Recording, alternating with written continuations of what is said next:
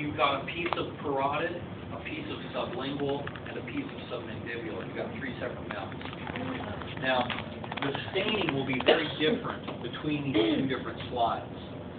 But essentially what we're looking for is the ability to tell the difference between serous Acini cells and mucus Acini cells. Serous Acini secrete a watery serous type fluid. Mucus Acini secrete a mucus type fluid, saliva. Okay? And when you look at these things histologically, typically the serous Acini cells pick up more stain than the mucus Acini. Mucus doesn't like to pick up stain. Now what I've done here is I've drawn how these things can be depicted as sitting next to each other. And in mixed with these Acini cells, you're also going to have quite a bit of ductwork that's going to be transporting the saliva into the mouth as well. Typically the ducts stain the darkest, and this is the easiest thing to key on.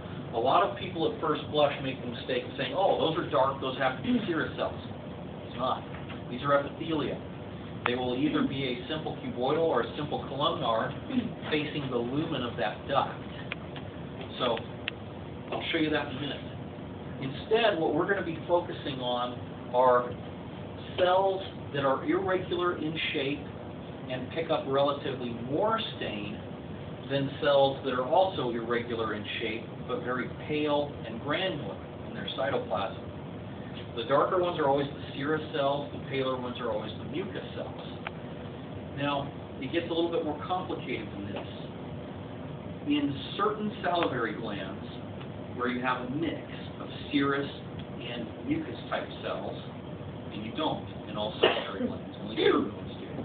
But in those that have a mix, it's very common to see a mass of mucus cells with a cluster of serous cells around them to the side. Now I've surrounded these mucus cells in orange here to highlight their shape. That looks like a crescent moon, right? In orange. This cluster of serous cells capping a mass of mucus cells gets a special name because of this moon-like shape. This is called a serous demilume, but they are just serous cells, just like these.